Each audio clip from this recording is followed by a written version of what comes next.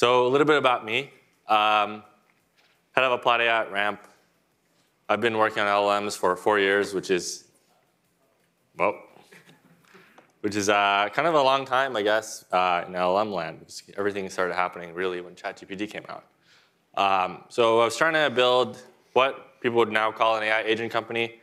Back then, we were just doing customer support. We're trying to make our chatbots smarter, and we're trying to figure out what models to use or what tech to use to get them to respond to customers better. And we were messing with GPT-2 and BERT, and models were so frustratingly stupid. And the context windows were small, and they were not very smart at reasoning, and it was just incredibly annoying. And we just wrote lots of code around these models to get them to work at least somewhat reliably. And along the way, as models got smarter, this kind of had to delete more of that code. And this ended up seeing a lot of patterns in what code needs to get deleted, how to build agents in what ways that will scale with more intelligence. And clearly, we're going to continue to get a lot more intelligence. And I just wanted to maybe talk about a single idea throughout the talk through various examples. We'll do some setting, but I'll also have a bunch of demos to kind of like drive home the point, and maybe I can convince you guys that there's a certain way of building agents that's slightly better than other ways. I also built a structure extraction library called JSON Former. I think it was the first one. I'm not fully sure, but timing-wise, it was before all the other major ones. And that was also scaffolding around a model. Models were too stupid to output JSON, and we were just really begging it, pleading it, and forcing it to act in ways that we want it to be. So as I said earlier, just have one core agenda item here, which is want to convey one idea. We'll start off, all of you probably read the essay bidder lesson, just quickly go through what it is. We'll go through a production agent we have at Ramp and how it works and 3 different ways of architecting it. And then I have a demo to really push maybe how we all think about how software and backends and things will work in the future. So very simply, the idea is just that systems that scale with compute beat systems that don't. So there's 2 systems, and without any effort, one of the systems can just think more or use more compute in some way. That system tends to beat systems that are rigid and fixed and just deterministic. So from that idea, it's pretty clear, like if you're building systems, you might as well build systems that improve with more compute. And this seems pretty obvious, like obvious conclusion from the bidder lesson. Taking it a step further, why is this true? It's because exponentials are rare. Like they just don't exist. Most things in the world aren't exponential. So when you find one, you just should hop on, strap on, and just take the free pass and go for the ride. And you probably shouldn't try too hard. And there's a lot of examples from history that kind of reflect this. So for chess and Go and computer vision, Atari games, like people have tried to build lots of systems and written a lot of code. And my way of thinking about rigid systems is just like spending a lot of time grinding weekends and writing very clever software, well abstracted, maybe trying to synthesize human reasoning and thought process into features, and then using them in clever ways and trying to approximate how a human would think. And if you actually fix the amount of compute, that approach will win. But if you turns out if you end up scaling up how much search you're doing, the general method always ends up winning, even like in all these cases, so Atari, Go, and computer vision. A little bit about Ramp. So Ramp is a finance platform that helps businesses manage expenses, payments, procurement, travel, bookkeeping more efficiently. And we have a ton of AI across the product, so automate a lot of boring stuff the finance teams do and employees do with submitting expense reports and booking your flights and hotels and submitting reimbursements, all of that. And so a lot of the work behind the scenes is just we're interacting with other systems, and helping like legacy systems and helping employees get their work done faster.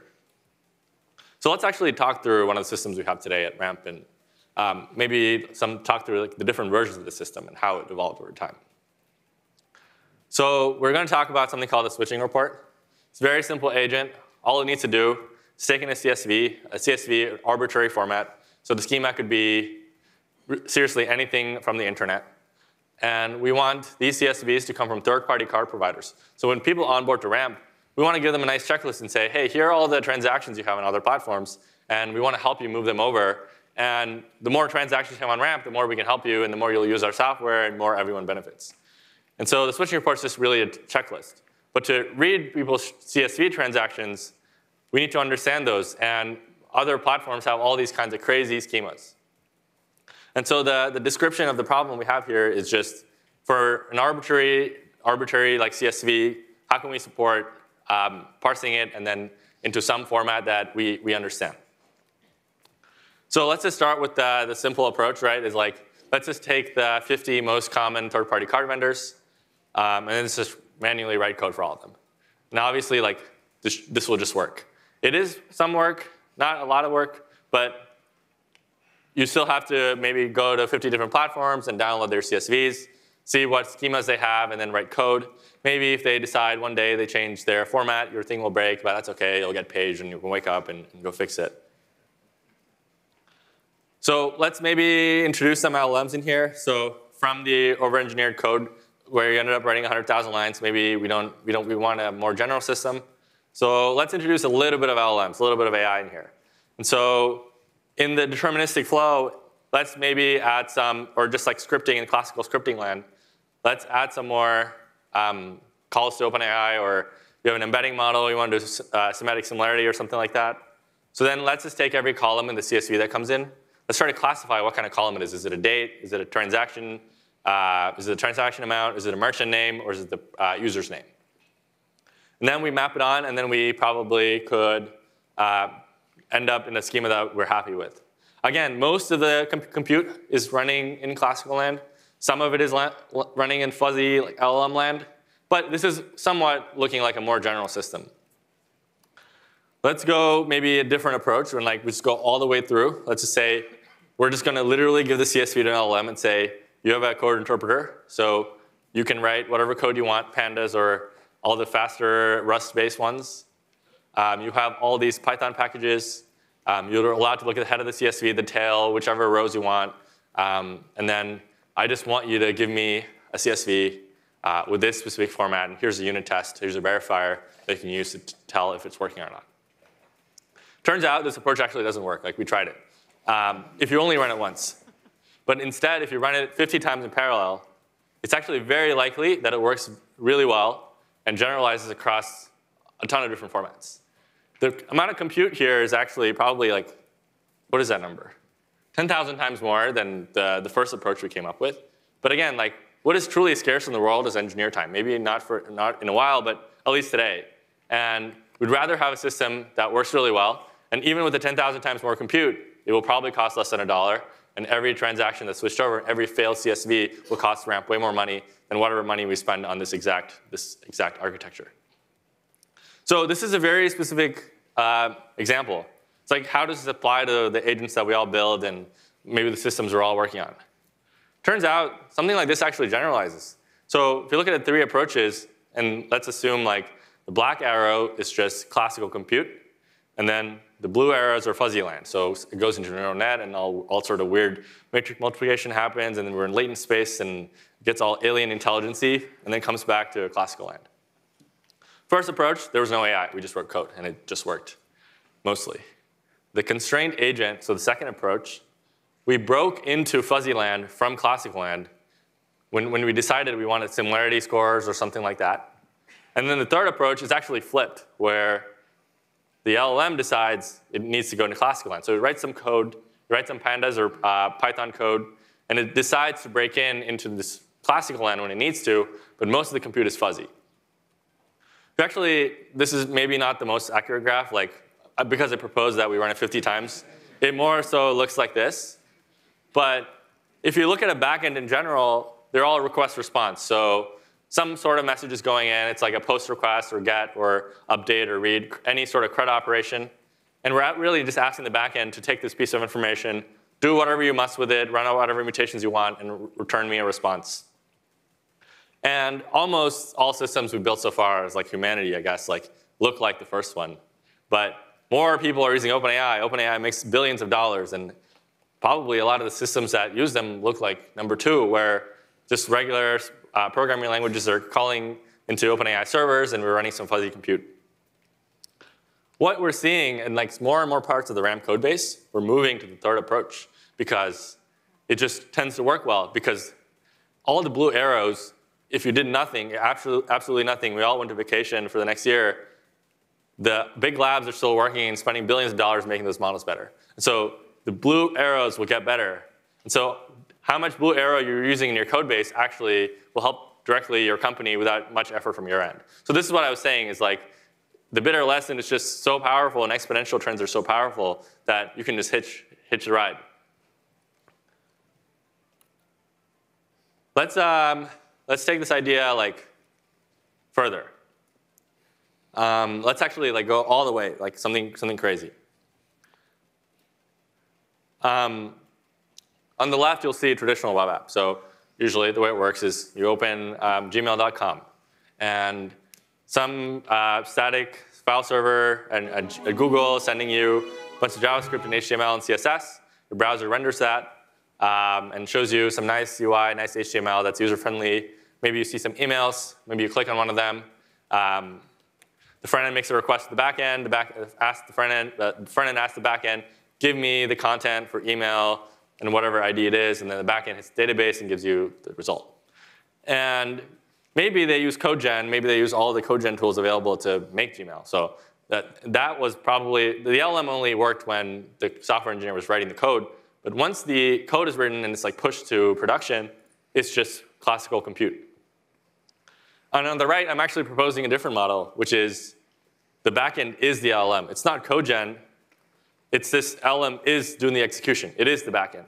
So the LLM has access to tools like code interpreter and potentially has access to, through that, making requests, network requests, and also has an access to DB. So I have a mail client, actually, that works with this principle. And this is my test email. So if y'all want to see any emails you send to me in a minute or so, you can send me an email. But please be nice.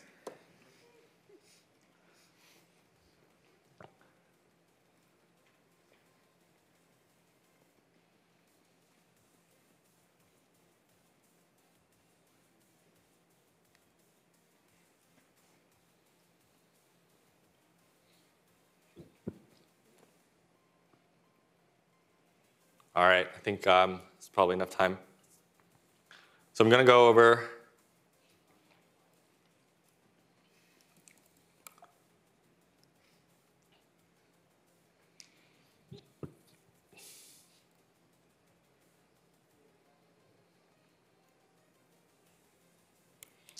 So we have this email client. I mean, we still have some regular JavaScript to hook into the LLM, hook the LLM into the browser. But when I do log in, I'm going to use my email as just showing you.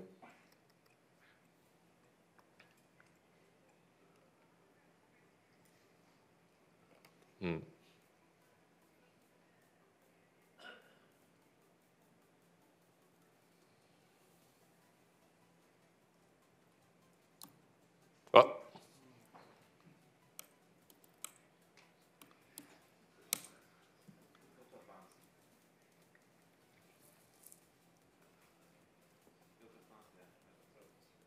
What?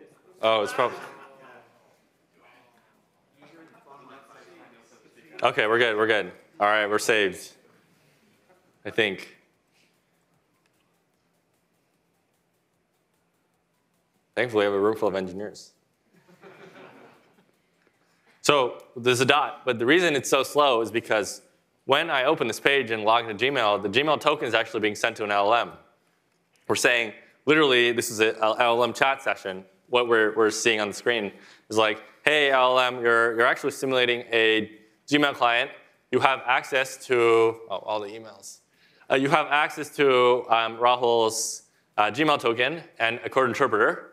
And so just render some UI based on what you think is reasonable for the homepage for a Gmail client. And so looks like it decided to render as Markdown. I think we actually tell it to render as Markdown. And it's rendering all the emails that a bunch of people sent me from here. So it looks like it says, hello from California. So I'm going to click on that. When I click on that, we're actually not running any like backend calls or anything like that. We're just telling the LLM the user clicked on that piece of text. In this case, it was hello from California and the ID number. So the LLM now has the information on what the user clicked on, and it has the chance to re-render the page, much like a web framework would. So again, it goes back. It probably hits a GET request for that specific email and pulls the body.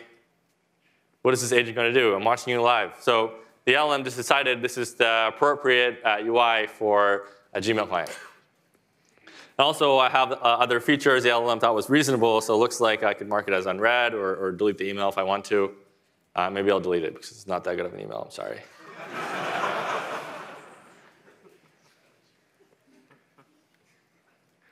It is very slow because we're doing a lot, but wanted to push you in this direction because this kind of software barely works. Dang. I guess not. Also, I clicked on it, and now the LLM is trying to do something with me clicking on it. But anyway, this kind of software barely works today, and it doesn't mean it won't work in the future. But with exponential trends, things like this might just take off. So just wanted to push you all to think in this direction. Yeah, will more software look like this? I don't know. We'll see. Thank you.